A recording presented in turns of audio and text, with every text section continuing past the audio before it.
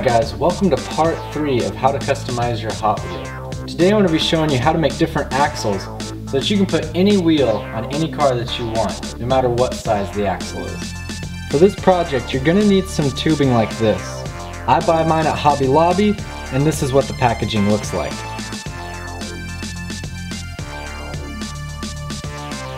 So now that you've got your tubing, you want to lay it in the Hot Wheel. Once you've laid the tubing in the Hot Wheel, you want to go ahead and mark it, making sure that the tubing is just as long as the Hot Wheel is from this plastic end to this plastic end. Alright, now that you've got your axle with your mark on it, you're going to go ahead and need to cut your tubing. I use a Dremel for this, and always wear eye protection.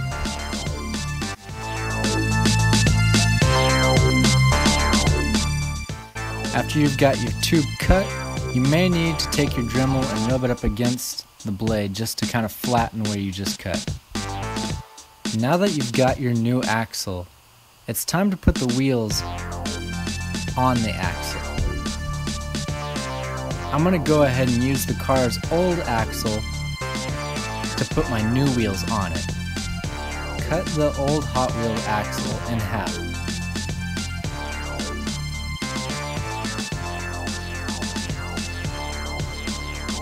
Now that you've got the old axle cut in half, you're going to slide each end of the old axle into your new axle.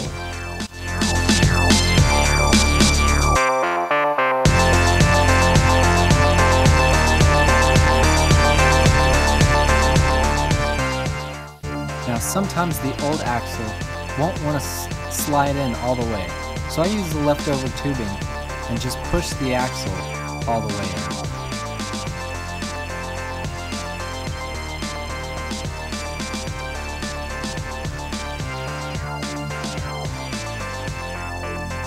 Now that you've got your new axle made, you're going to want to go ahead and crimp the new axle to the old axle, just so that the wheels don't come out later on.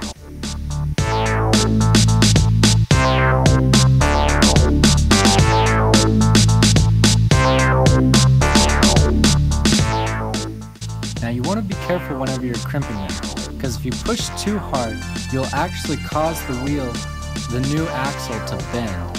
And if you bend it, then it'll give the car a cambered look.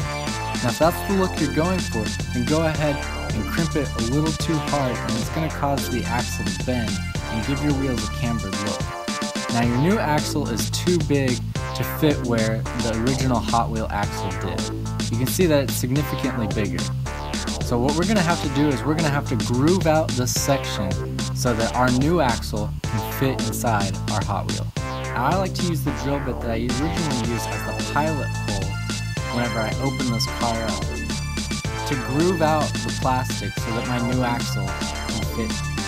Whenever I'm grooving this out, I like to just move the drill bit back and forth slowly as it clears out a path for my new axle. Alright, now that I've grooved out the body of the Hot Wheel, my axle will be able to fit right in there. Now if you need to, repeat this process on the other axle.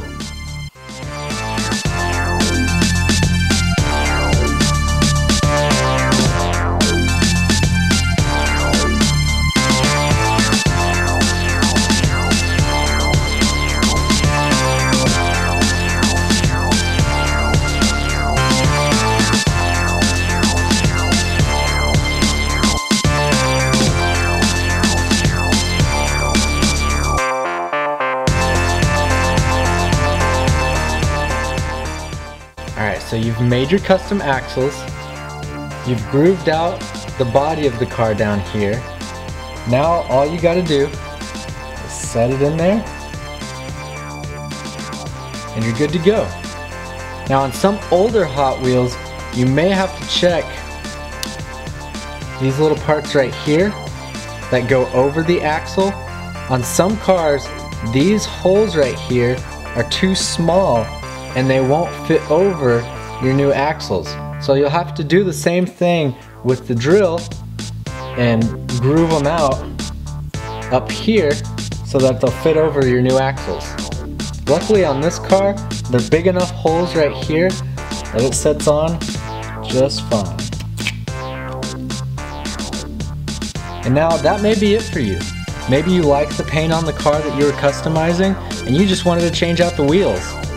But if you're looking to customize your car even more, keep an eye on the channel. I'm doing a whole series on this car from start to finish with every single step that I go through of how to customize Hot Wheels. So you're going to see this thing from start to finish, from opening it out of the package to putting it back in the package finished. I got to give a huge shout out to a good friend of mine named Eric. He sent me a Rode microphone for my camera to help make my audio quality even better so that I can make sure and put better content out there for you guys. Eric, you're awesome. Thank you so much, man. I really appreciate this. And I also wanted to say thank you to all of you. We're now to 700 subscribers.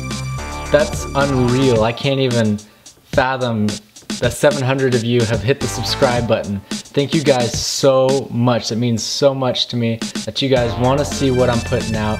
That is so awesome. Thank you guys so much. I'm thinking once we hit 1,000, I'm gonna do a customized giveaway. So make sure and stick around for whenever that happens.